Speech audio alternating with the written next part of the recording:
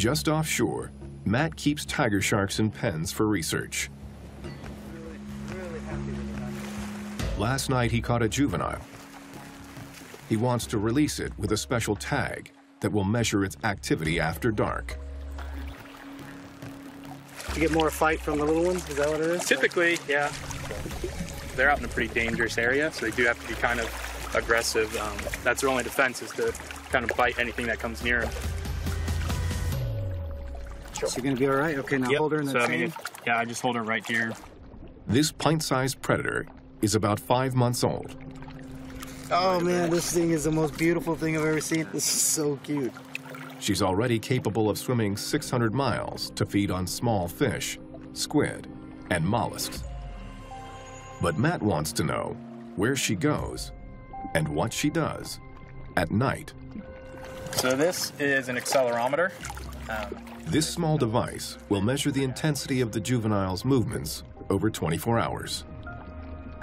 And that gives us a good idea of how fast they're swimming, how much energy they're putting in. A special backpack holds the accelerometer in place. So the idea is to have it out for 24 hours, for a full day and for a full night. So she's ready to go.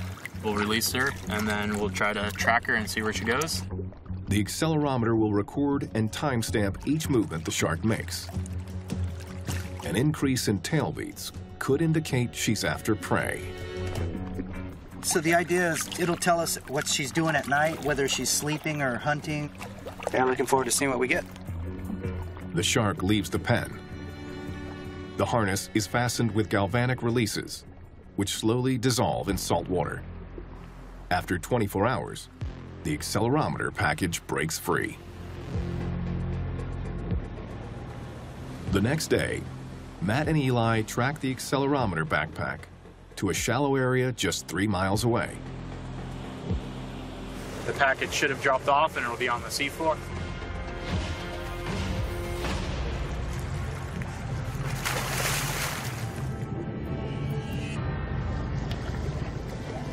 The juvenile's backpack should contain enough data to tell Matt if there was a change in her movement between day and night. Awesome. Awesome. Thank you. Very happy to have that back. It'll give us a lot of good data. They head back to the lab to download the information.